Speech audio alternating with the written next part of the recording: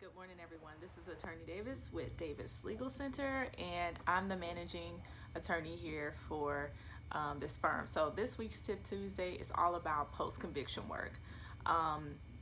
So I think a very important facet of the work that we do here at my firm is post-conviction and appeals. This video is going to be like a two-part video as well, because I just want to talk about post-conviction this week, and then we'll shift gears and we'll talk about the work that my office does for appeals. So post-conviction is different from an appeal in the respect that well, obviously the name, a person has to be convicted, and post means after a conviction. I think one of the biggest misconceptions that a lot of people of the public tend to get confused about post-conviction work is that there are a lot of deadlines associated with post-conviction, whether it be state or federal.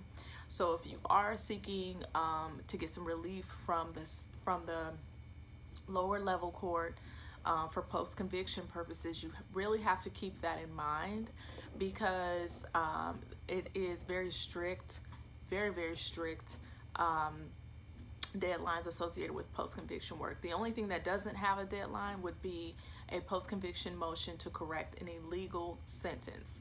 Otherwise, ineffective assistance of counsel, post-conviction motion, motion to vacate a sentence, motion to withdraw plea, those are all time barred here in the state of Florida, as well as federal court. Time barred, let me go back and correct that. When I say time barred, I mean that they have strict deadlines associated with those types of post-conviction motions. Again, the only one that doesn't have a deadline would be a motion to correct an illegal sentence, for obvious reasons. One of the main things I think that people tend to get themselves into is if they go to trial and lose, or if they enter into a plea, then they want to go back and seek relief from the court if they had an unfair process. If that is the situation, well, depending upon the facts of the situation, the main thing that post-conviction and appellate attorneys utilize to assess that would be the record on appeal, and that could be in state or federal court.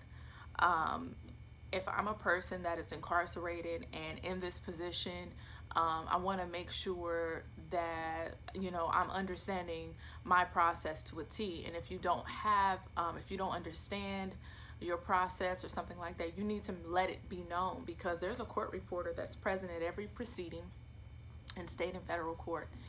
And there's a court reporter that's present there for a reason, to take down what everyone is saying. So that would be the defendant or the accused, the attorneys of record, as well as the judge. And the court reporter's job is to make sure that we have a very accurate record in the event that someone wants to exercise their right to appeal or for post-conviction purposes. So I think the biggest takeaway, without making this video extremely long, is that understand that you have a post-conviction and an appellate process. They are two separate things. I think a lot of times people try to put them together, and they're not meant to be together.